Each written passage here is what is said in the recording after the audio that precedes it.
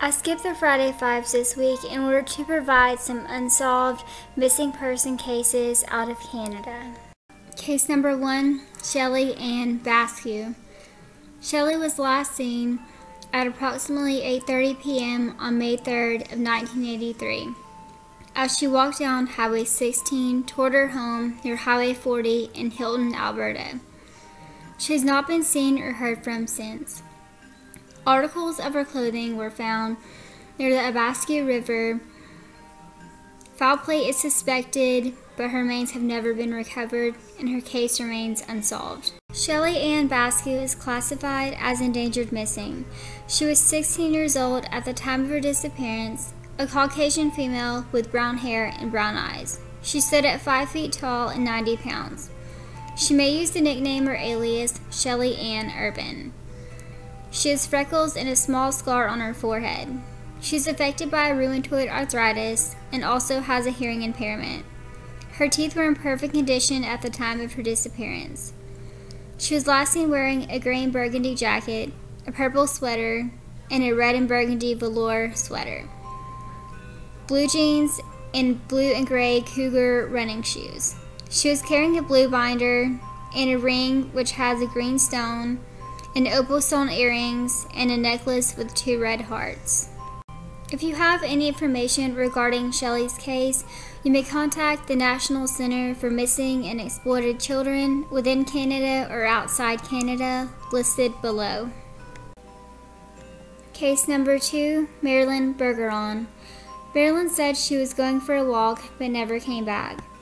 Marilyn purchased the coffee at Cafe Depot of St. Rebellion, Quebec, Canada on February 17th of 2008 at 4:03 p.m. This was the last transaction on her credit card. Before her move to Quebec City on February 16th, she lived in Montreal for 3 years. Her family fears for her security, her whereabouts remain unknown, and her case remains unsolved. Marilyn Bergeron is classified as endangered missing. She was 24 years old at the time of her disappearance, a Caucasian female with brown hair and green eyes. She is 5'7" and 115 pounds. She speaks French, English, and a bit of Spanish. She has a tattoo of a Pegasus on her side between her right breast and shoulder. She is known to dye her hair different colors. She was last seen wearing a long black jacket with faux fur on the hood, black boots, and gray velvet trousers. She also had a backpack, and she has a credit card but no IDs. If you have any information regarding Marilyn's case, please contact the police department in Quebec listed below. Case number 4 is Tamara or Tamara Lynn Chipman. Tamara was last seen on September the 21st, 2005, hitchhiking on Highway 16, which is also known as the Highway of Tears. It is called this because several women who have either gone missing or murdered while on this road. She was last seen near Industrial Park outside of Prince Rupert, British Columbia, Canada. Foul play is suspected and her case remains unsolved. Tamara Lynn Chipman is classified as endangered missing. She is of Native descent, female. She has brown hair and brown eyes, 5'8" and 130 pounds. There are no known aliases or nicknames that she goes by. She had recently shaven her head before she disappeared, but is known to wear blonde, brunette, and red wigs. She has a scar on the right side of her forehead and a small freckle beneath her left eye. She was last seen wearing blue jeans and a light blue jacket. If you have any information regarding Tamara's case, please contact the RCMP Provincial Unsolved Homicide Unit or Crime Stoppers listed below. Case number 4, Tyler Walton. Tyler Walton was last seen November the 9th, 2009 at approximately 7 p.m. in Williams Lake, British Columbia, Canada. Tyler is a very outgoing person whose disappearance was very uncharacteristic.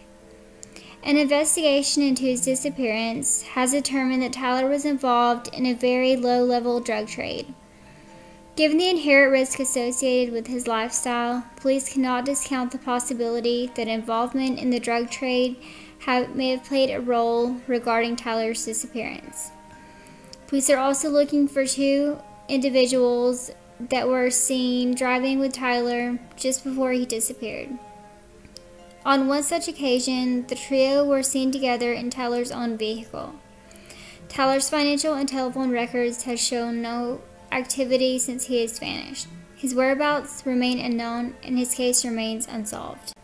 Tyler Walton is classified as endangered missing. He was 26 years old at the time of his disappearance, a Caucasian male with brown hair and brown eyes. He is 5'11" and 150 pounds. He is known on aliases or nicknames. He usually wears a full beard and is considered in good physical shape. It is unknown what clothing he was last seen wearing. If you have any information regarding Tyler's case, please contact the Williams Lake Police Department attached below. Case number 5, Ashleigh Lee Louise Pettman-Wilson. Ashleigh had been living with her maternal grandparents in the west side of Kelowna, British Columbia. She went out on June 1, 2005 with friends in a vehicle and never returned home. She was last seen in City Park in Kelowna, British Columbia, Canada on June 5, 2005. Her whereabouts remain unknown and her case remains unsolved. Ashleigh Lee Louise Pettman-Wilson is classified as endangered missing. She was 18 years old at the time of her disappearance, a Caucasian female with blondish brown hair and green eyes. She is 5'4" and 95 pounds. She goes by the nickname Ash.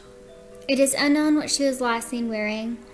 If you have any information regarding her case, please contact the RCMP Serious Crime Unit listed below. Case number 6, James Gregory Lee, better known by Jamie by his friends. Jamie walked away from the Smoky Flats campgrounds just south of Grand Prairie, Alberta, Canada, around 4:30 or 5 a.m. on September 4th, 2011. He walked away after an argument with friends who prevented him from driving while intoxicated. He has not been seen since. His direction of travel is unknown. His whereabouts remain unknown, and his case remains unsolved. James Gregory Lee is classified as endangered missing. He was 19 years old at the time of his disappearance, a Caucasian male with copper reddish-brown hair and hazel eyes. He is 6'3" and 140 pounds. He goes by the nickname Jamie. He has extremely notable eyes, as he has very round, thick, long lashes. He has very dark, bushy eyebrows. He is very tall and skinny and wears size 12 shoes. He was last seen wearing a brown hoodie, blue jeans, and black and turquoise blue Adidas shoes similar to the photos shown here. If you have any information regarding Jamie's case, please contact the Grand Prairie RCMP listed below. The final case is that of Yohanna Cyr. Yohanna lived with her mother in the area of St. Laurent, Montreal, Quebec. In August of 1978, her mother had to take a small trip, leaving Yohanna in the care of her boyfriend. Upon return, Yohanna was nowhere to be found. Her boyfriend told her that he had taken Yohanna to Boston to visit his mother. Yohanna's mother and her boyfriend went to Boston, Maryland to pick Yohanna up, but it had been found that she was not there, nor had ever been there. Her mother returned home to file a missing person report. The boyfriend was questioned and released due to lack of evidence. He later claimed that Yohanna died in the mother's absence and was buried before her return. The mother argued that her daughter had probably been sold and believes that she's alive today still. In 2016, a woman from the U.S. came forward stating that she was Yohanna Cyr, but DNA counted that was not true. Yohanna Cyr is classified as endangered missing. She was 2 years old at the time of her disappearance. She is of biracial descent and is Caucasian African American female. She has brown hair and brown eyes. Her height and weight are unknown, but she has a scar on her right hand between her index and middle fingers in the shape of the letter Y. If you have any information regarding Yohanna's case, please contact the National Center for Missing and Exploited Children inside Canada or outside Canada listed below. Thank y'all so much for watching. Don't forget to hit that like and subscribe button if you have not already, and hit the notification bell so you know when to upload my next video, and I will catch you guys on my next video.